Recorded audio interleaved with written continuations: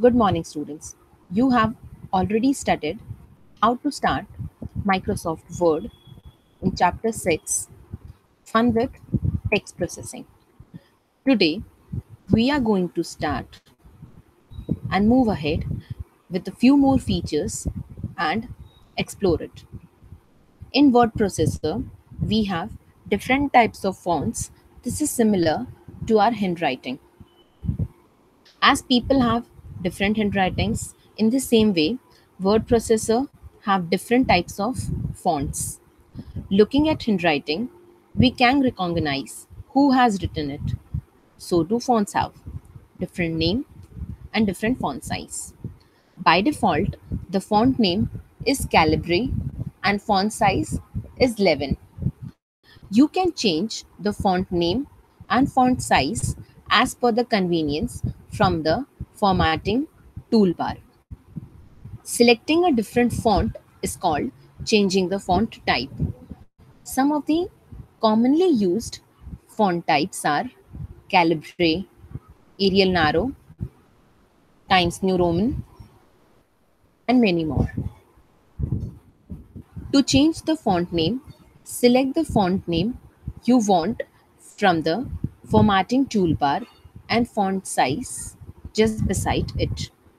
Always remember to choose a font that is clear and easy to read. Let us try the different fonts and write few lines so that we can have clear concept about it. Once upon a time,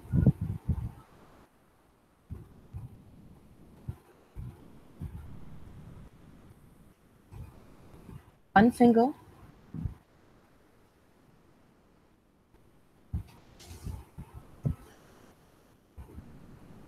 cannot do much all by itself. The finger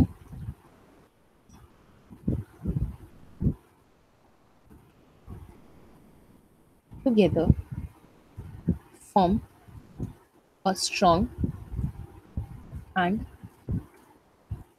powerful team.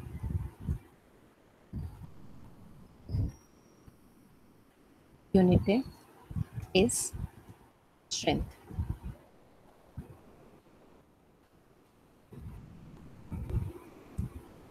See how I have typed these sentences. The first sentence have the same font throughout, but the second and the third sentence have mixed font. It is not easy to read if you mix different types of fonts in the same sentence. The title should be in a bigger font size. There is a number next to the font size. Let us try to increase this number to the font type. Your textbook and lesson headings are in bigger font size. It is easy to identify the book or the lesson when we use big font size. Larger fonts are used to catch the attention of the reader and for the text which is important. The last sentence of the story is unity in strength. The text is slanting. This is called style of the font. The darker text are called bold. The slant text are called italics, and you can even underline the text. To, to make the text look bold, you have to click on the bold in the formatting toolbar. To make it italics, click on the I in the formatting toolbar, and to underline the line, you can click on U in the formatting toolbar. Remember not to use too much of either of them in your story, essay, or any document that you're preparing. Word processor also provide the option to change the color of different text that is there in the formatting font color. You can select the text and you can apply the color as per your choice. In the same way, I'm doing it over here.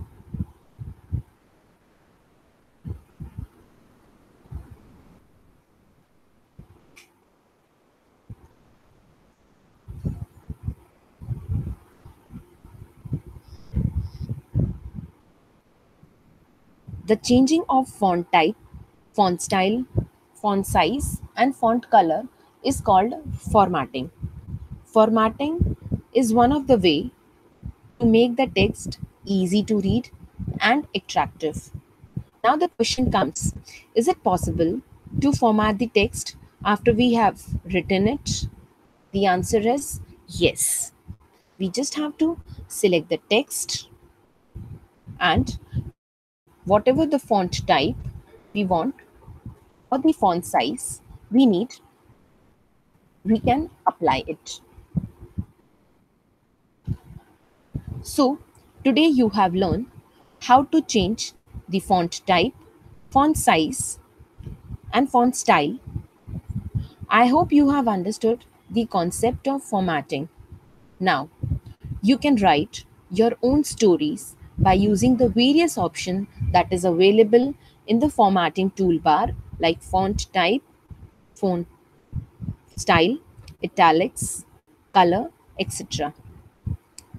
So, use this font style and create your own story writing.